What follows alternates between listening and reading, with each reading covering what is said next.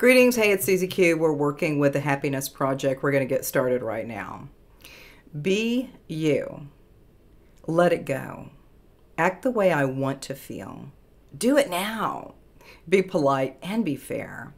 Enjoy the process. Spin out. Identify the problem. Lighten up. Do what ought to be done.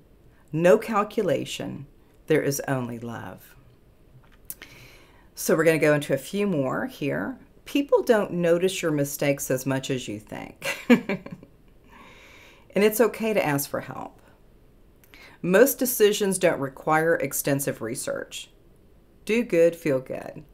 Bring a sweater. A sweater. It's important to be nice to everyone. Soap and water removes more stains. By doing a little bit each day, you can get a lot accomplished.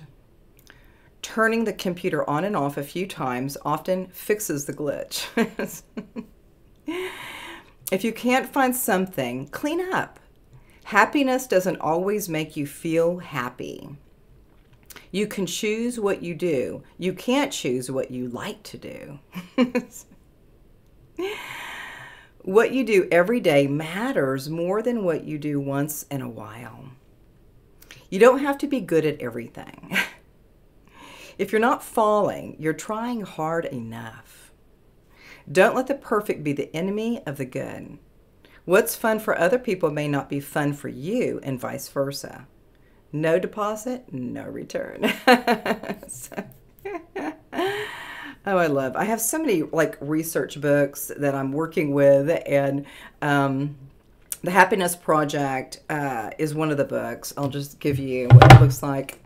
Happiness Project. And so I'm just kind of about looking at some of these beautiful, things that we could do. And it's really a 12 month, a full year of different things that we can do to feel lighter, feel happier, more expanded, all of that. It's really a fun book to take a look at. My daughter actually, I think, sent it to me. She was like, "You need to do this, Mom," And so I finally, I've got so many books and so many different things, but I think right now the Happiness Project feels light. It feels super freaking light and really upliftment, right? It's a lot of upliftment. So sometimes we don't really know what we're going to be doing or what we're experiencing, but the more that we can kind of just go into these frequencies, these higher frequencies, we start getting more guidance, getting in the higher frequencies and the higher states of energy.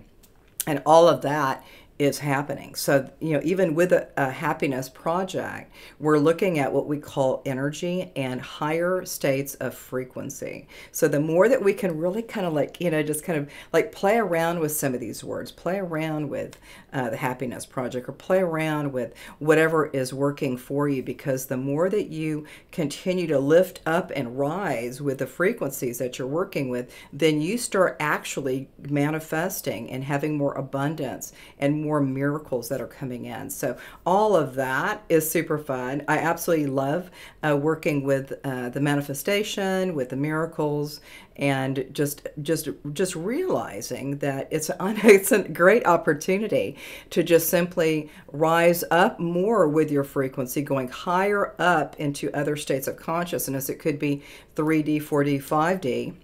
And sometimes with me, it may go all the way to 9D, and there may be more. So, but that's what we're working with, is lifting up our state of consciousness. Maybe we've been kind of in a lull, and we're not really in the right space, the right time, the right person. But just know that if you can just raise up that frequency, bring it on up, people. Bring it up, people. Bring up that frequency. And so I've got a gong here. I would probably do that, but right now I'm not going to do the gong. But it's so fun having all of these sound vibrations. So if you're not really sure how you can raise your frequencies or your energies, you might do some sound vibration. You might be an artist. You might want to paint some things. You might want to be, I'm a writer. I'm definitely a writer.